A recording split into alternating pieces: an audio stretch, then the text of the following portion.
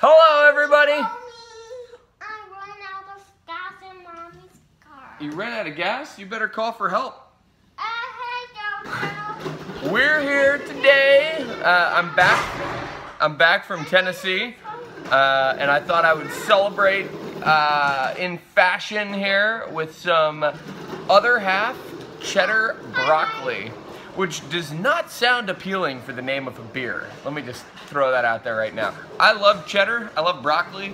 I understand that's probably because of the color, but that kind of sounds nasty for a beer name. Let's put that stake in the ground.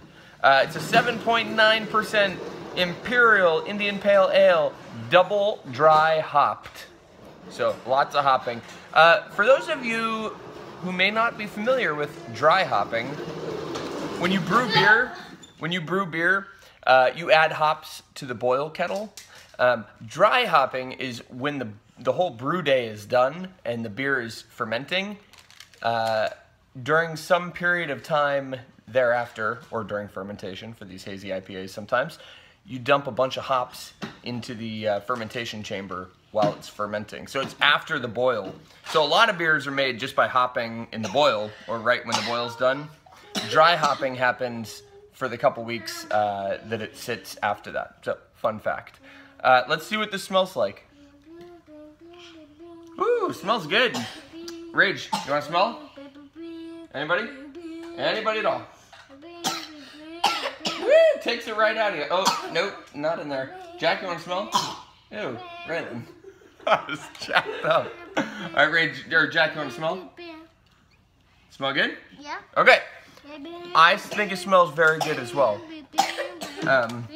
Ooh.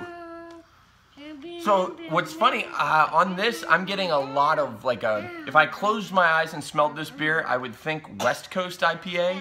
So probably heavy citra, a lot of kind of pine and sappiness, but also this sticky honey. I'm getting like Winnie the Pooh Bear right now. I feel like I'm smelling a honey pot. It smells good though. It's really pretty. Let's see what it tastes like.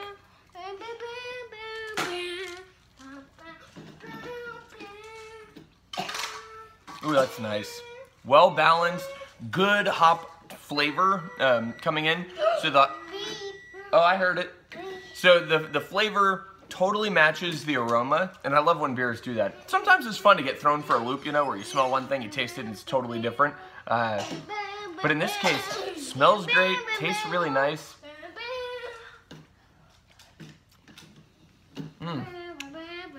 This is kind of a dangerous beer too, because at 8% or 7.9, you would not suspect that when you drink this. No heat is being perceived at all.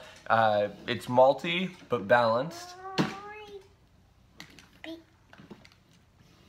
Yeah. Wow.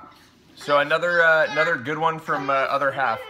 Very impressed. Here comes the salt. What are you doing, dude?